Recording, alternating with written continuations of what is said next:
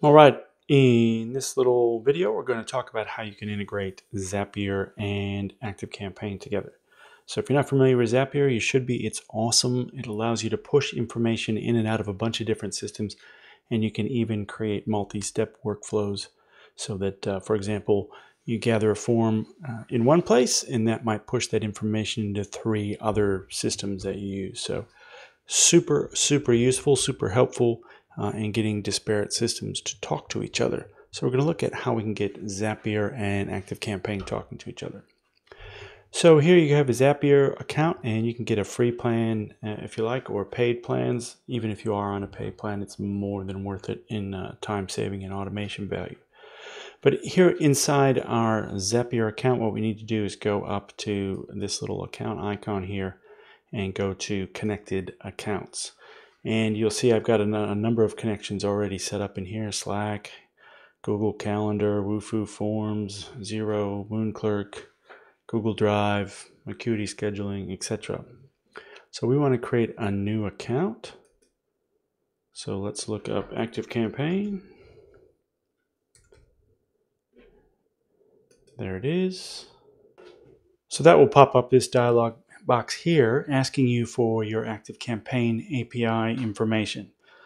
And if you remember, the API information is just 2 sets of strings of code that will allow one system to talk to another. So it will allow ActiveCampaign to talk behind the scenes to Zapier. So let's jump in. I'll show you where to find those in ActiveCampaign. Pop into your ActiveCampaign account. Come up here to My Settings.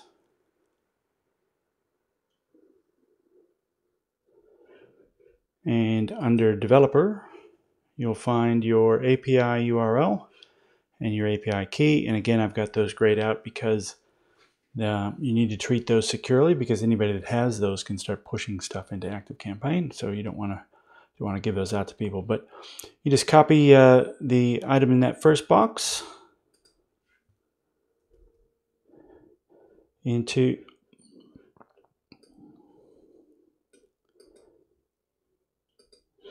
the first box here.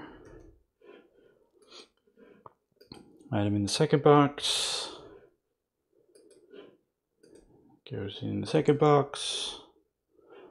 Continue. Zapier, and it's come up with the connection there, and you can test it. Boom, successful. Right, and you can disconnect it and reconnect it if you want. Now you can have multiple ActiveCampaign accounts. So if you're running more than one ActiveCampaign account for some reason, like doing this as a consultant or something, you can just give these different names. So this is the connection for the AC Quick Start course, and just hit enter. So that's the connection for that ActiveCampaign account. That's the connection for my personal ActiveCampaign account. So that's how you set up ActiveCampaign to talk to Zapier. And in the Zapier training, we'll talk about some other common zaps that you can use to make your life a little bit easier. And as you can see, you can do the same thing with those API keys to a number of different systems to get everything talking to everything.